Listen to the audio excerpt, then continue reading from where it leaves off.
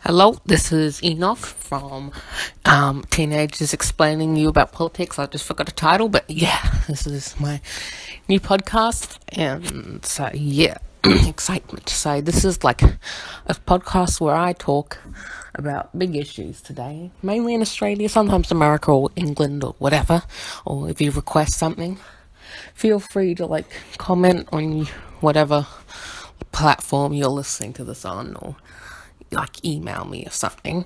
So today I will be doing abortion, mainly in Australia, because most Australians aren't into politics, but if you are, good on you, because I believe more Australians should look into politics, because I don't know, it's just not our culture. We kind of just laid back people, pretty chill. Anyway, so abortion in Australia. I'm using Wikipedia for this because I'm too lazy to go anywhere else, and it's the first thing. So yeah. So if you're not Australian, in Australia there are 6 states and 2 territories. The states are Western Australia, Queensland, South Australia, Victoria, New South Wales and Tasmania. And the states is Northern Territory and ACT, Australian Capital Territory. And in these states and territories, they tend to have different laws, a bit like America, different states like North Carolina, South Carolina, Virginia. Different states have different laws, and that's kind of the same. So high autonomy, I guess. So in Queensland, Northern Territory, New South Wales and Tasmania, abortion is legal on request, and a minor does not need to notify a parent or proposed abortion, nor is parental consent required, except in Western Australia. So in WANT, New South Wales and Tasmania, and ACT, it's legal on request, and you don't need to tell your mum or dad if you're under 16, which is bad. Except for WA, you need to tell one parent or guardian. So in Queensland, it's due to legal definitions in criminal law or maternal life, health, or mental health. So basically, you can only have an abortion if it's from like rape, or it's the baby is unhealthy, or you are unhealthy, or the baby has health problem or mental health problem. So that is what I would rather all Australia have. Or South Australia has legal for maternal life, rape, health, fatal defects, and all mental health. So it's kind of the same, except that there are no exemptions, unlike Queensland. So I would rather Queensland or South Australia system, because I believe that it's just bad to just kill babies for no good reason. I think it's horrible. And I'll do the last one, New South Wales. Exemptions due to legal definitions in criminal law for maternal life, rape, health, fetal defects, mental health, economic factors, and or social factors. So I think that's the second worst one in Australia, because it's pretty much, if you can't afford a baby, you're going to kill it. And that's just bad. I think it's horrible. But so you can only have abortion in Australia. You can only have abortions on request up to 20 weeks of pregnancy, subject to and this is in WA. So different states differ. But I think that's just horrible. I think it should be reduced to 15 weeks at least. But not if it's healthy, and not just because if you just had sex and then regretted it, that you want an abortion. I think that's so wrong, and it's just horrible.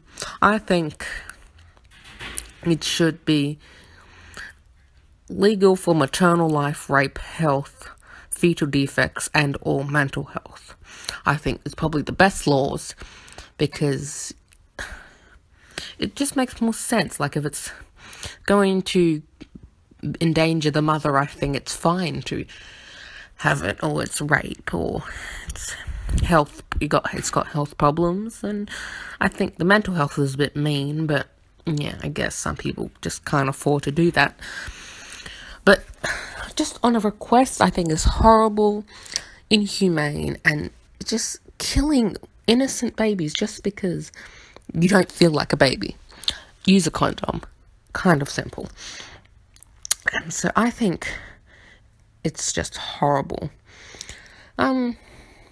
So I will now say the summary of the state laws about abortion in all the states and territories. So in the ACT, Australian Capital Territory, it's illegal and accessible, but must be provided by a medical doctor. Health Minister may set exclusion zones for protests.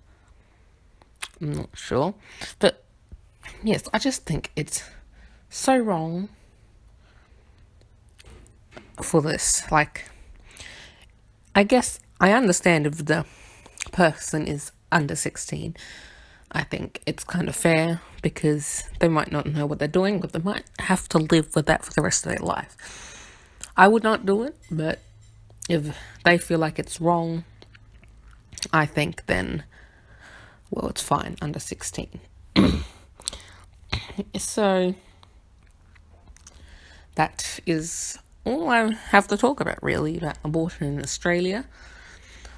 But, see, in ACT, it's legal up and anytime, legal and accessible at all time. And I think that is horrible. But in places like Northern Territory, it has to be 24 weeks before. In Queensland, 22 up to 22 weeks. South Australia up to 28. Tasmania beyond 16 weeks is legal with true doctor's approval. It is illegal to protest within 150 metres of an abortion service, which I think is horrible. Fire. All these liberals can protest about these right-wing groups at their doorstep, or Christian groups at their doorstep, but people aren't allowed to protest within 150 metres. I think it's stupid. Victoria up to 24 weeks if two doctors agree. And WA, it's 20 weeks. Very restricted after 20 weeks. Some restrictions for under 16. I think it's horrible.